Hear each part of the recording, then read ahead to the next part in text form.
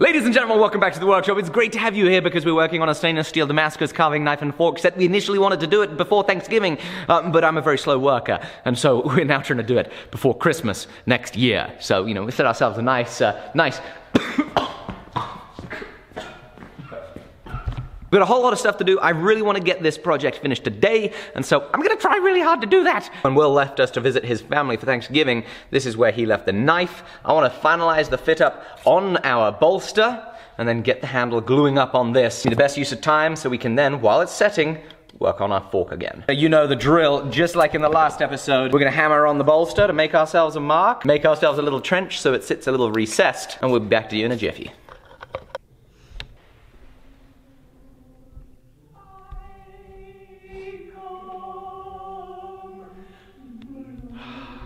Yes. The siren song of the dike.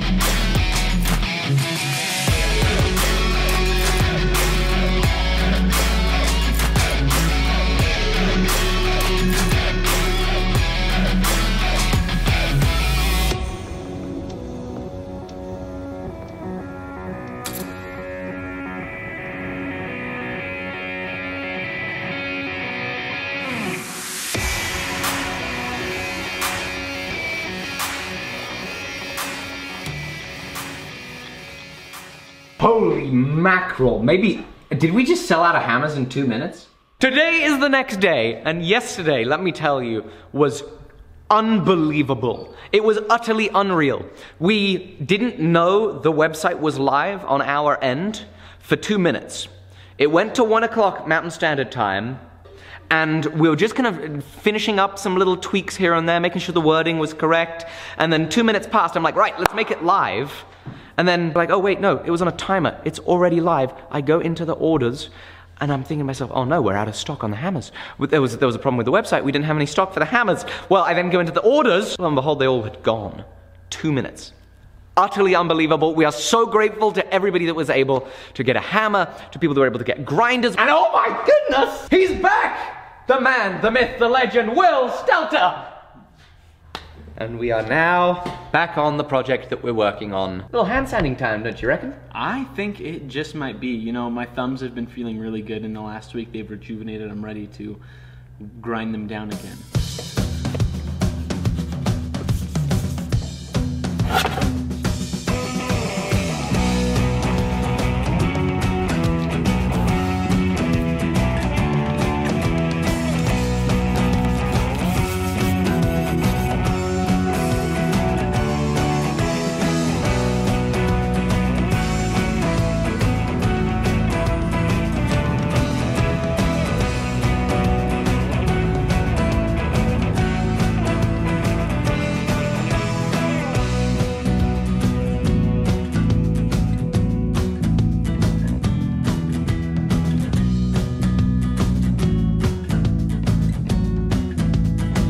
So check this out, we are both at a very similar process. We're actually not, mine's already glued up and already etched, but we're both gonna be doing the same thing. I'm gonna be working on this handle while this is now glued up. I am going to be doing some rough handle shaping before we do the glue up. So I guess we're gonna go make some dust.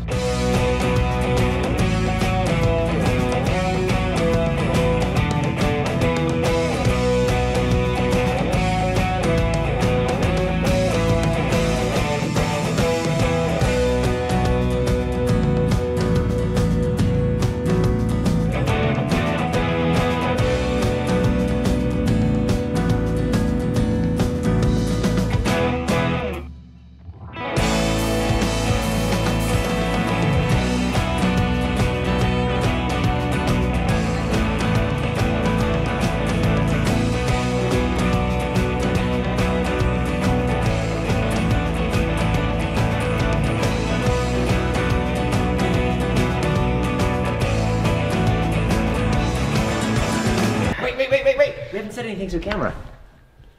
Oh, hey camera. We're gonna go ahead and etch this. Wait, so you have the handle ready?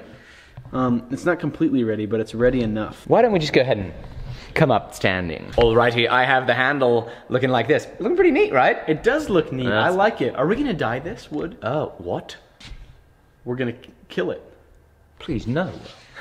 No, but you say that I put all this work into it. You just want to kill it? Yes. Traditionally, on like maple gun stocks and stuff like that, they don't look like that. They're dark brown, and it's because they dye it, and you can use leather dye, which we have. So maybe might be worth a test. Doing a little testing. I think we might do that. We might do that. But you have also been working there. You've roughed in the handle. Looks like that. It's rough enough. We're ready to give this a little etcharuski. Which means we can use the tips we learned from Barefoot Forge. Craig, thank you again. And we're gonna go into 2-to-1 diluted water to ferric chloride acid. We're gonna shake it up and get some air into there, shake it all about, pull it in and out. And the idea is we wanna bring oxygen into the ferric chloride solution and let it etch that way. Whoa, that looks nice though. That does look nice. That looks super nice. You know, I've been thinking, I've got a puppy, and everybody likes puppies.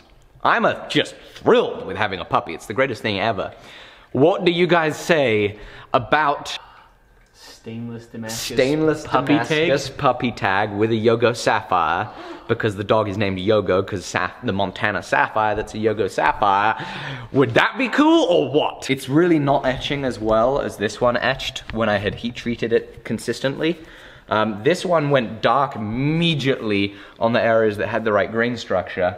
But it was not the same heat treatment that the blade received because the blade was quenched in aluminium. So maybe because this is hardened, we're gonna have to adjust our etching. Better we could just leave it in longer. We'll try it, we'll see. Yeah. Oh, that looks horrible. This etch is the worst etch I've ever seen in my entire life. I don't know if we should refinish it from here. It looks really bad. I'm gonna refinish it. This looks terrible. I'm gonna refinish it. Okay. We'll see how that does as far as refinishing. I don't know if we went deep enough or not.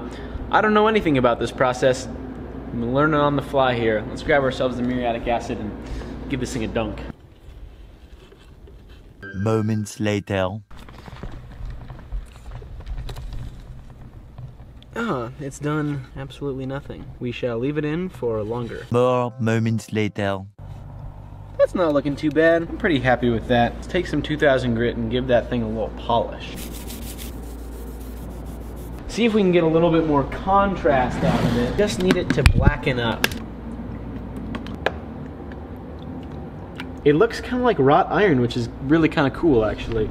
Pretty funky. There's loads of different stuff going on there. Neutralize it, give it maybe a little bit of 2500 grit. A little bit of this on the 2500. See how it goes, and then yeah, glue her up. Sweet.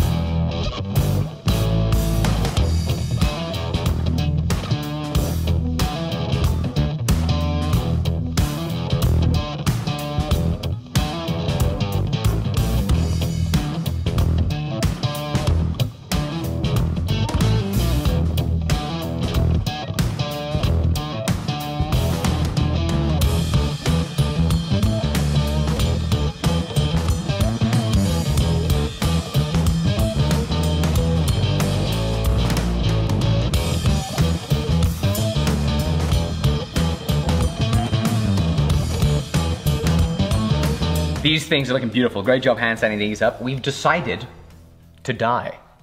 To leather dye. I'm gonna take some Q-tips and see how it goes. Good luck. That looks amazing. Wow! It looks incredible.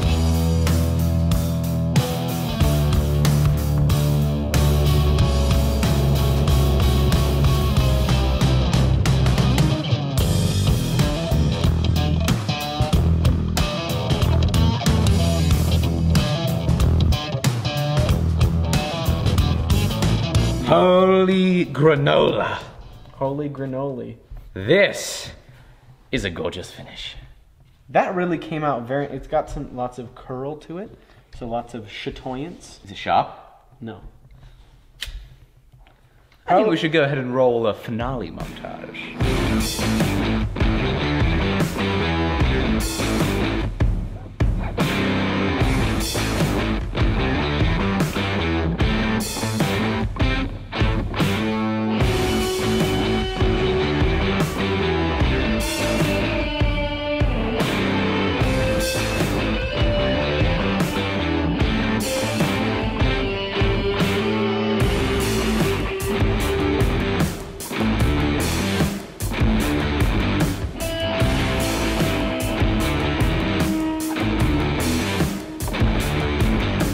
So we definitely missed Thanksgiving, but that doesn't mean there aren't all sorts of foodstuffs that need cutting, such as this beautiful donut that was on clearance today. And dare I say, this works That looks like it works pretty well.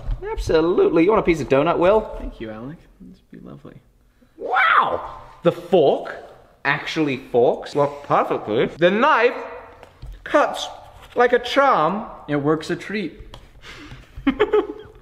You do not just make that joke. Overall, this is extremely exciting. Our first stainless steel Damascus project's actually stuck together. Yeah, we definitely have some R&D to do on the whole, I guess, forging and not burning it, and then also the actual etching part of it, which is absolutely the important part. Because there was a big difference in the etch quality of one versus the other. That's okay, not a problem.